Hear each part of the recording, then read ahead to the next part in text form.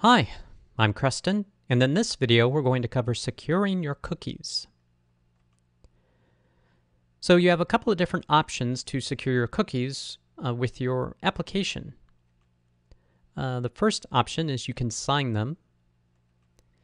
Now when you sign cookies, the contents can still be seen by the client, but it ensures that the contents have not been modified because they're signed. It verifies the signature. Another option is to encrypt and sign them. So with this method, contents cannot be seen and they're also verified.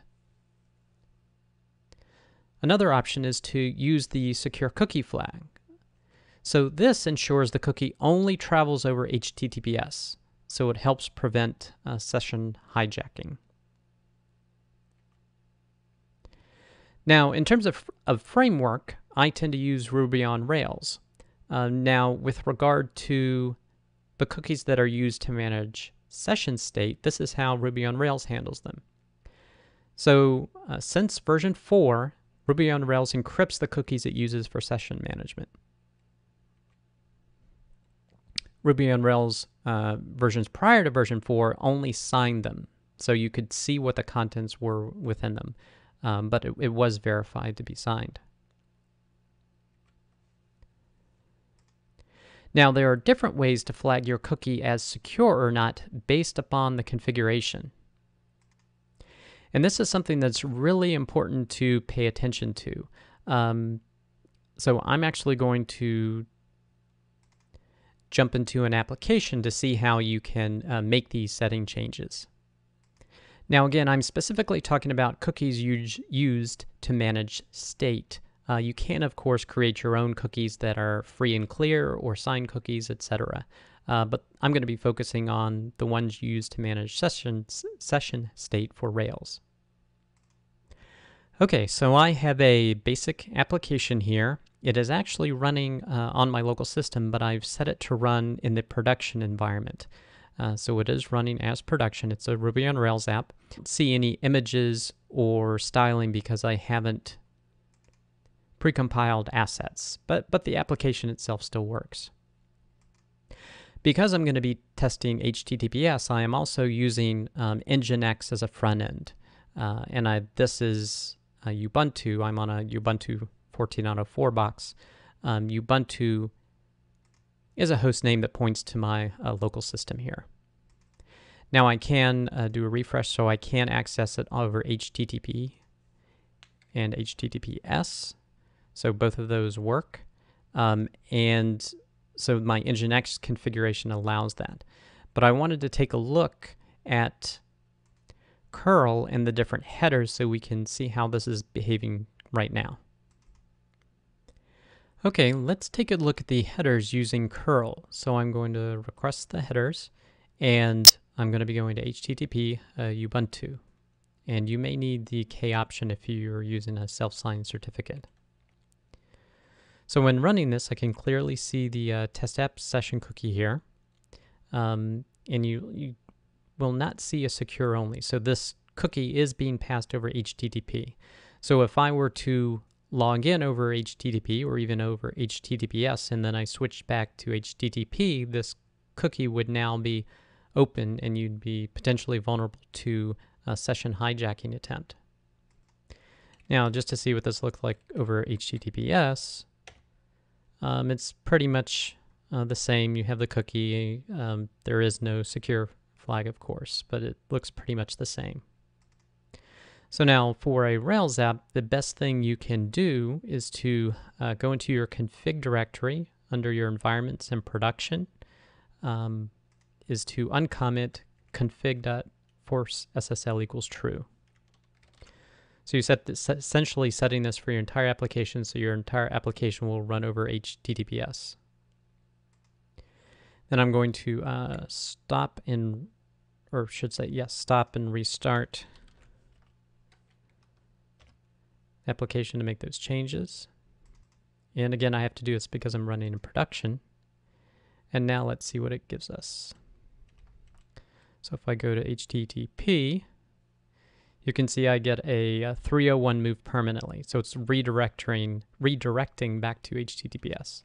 if I do HTTPS, now we can see the session cookie being sent, and you can see the secure flag is automatically set. Because for the entire application, everything is secure, so the session cookie is, or this cookie for the session's only going to be sent over HTTPS. Now, there is another way to do this. So you may be familiar with using Force SSL in a controller. So I'm doing this in the application controller, so Force SSL will be applied to every controller, and let's see what effect that has. Okay, so I did stop and start the application again. Now if I go to HTTP, again I get the 301 moved permanently, but if I do HTTPS, you'll see the secure cookie flag is now gone. So this only happened, the secure cookie flag only appeared when we set it in the production.rb file. So this applies to the entire application, whereas when you're setting it this way, it can conditionally apply it. So it does not apply that secure cookie flag to your session cookies.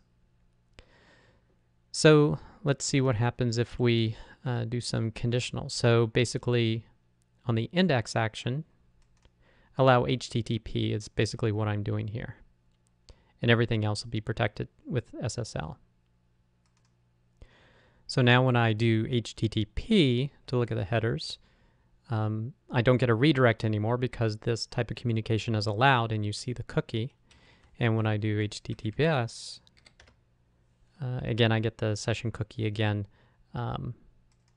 So again, if you allow someone to log in and secure their username and password when they log in, but then redirect them to an HTTP and they're still using sessions, it's not going to be secure because you're leaving yourself open to a session hijacking because your cookies are being sent in the clear. So how do you get around this? So if you need to have some pages HTTP, some pages HTTPS, what you want to do is go into your session store, and you can set secure cookies manually. So to the end of where you're configuring your session store, you put secure true. So now you're going to be using secure cookies for your session. So this means if your application accepts a mix of HTTP and HTTPS traffic, session cookies will only be sent over an HTTPS connection. So let's see what this looks like. So if I look at the HTTP, I can see that the cookie is now gone. So cookies are no longer being sent over HTTP, and this isn't a redirect. You're actually getting the page back, but no session cookies being sent. And if I look at HTTPS, now I get the session cookies, and I get the flag that it's secure. So if you have an application that needs to switch between HTTP and HTTPS, use this secure cookie flag true for your session store. Now the consequence is that you cannot maintain session state if the user flips to HTTP. If you allow sessions to be maintained over HTTP, you're leaving yourself open to a session hijacking. I hope you enjoyed this video. If you want to learn more, please feel free to subscribe on YouTube or subscribe for our newsletter at rubytreesoftware.com/newsletter. Thanks.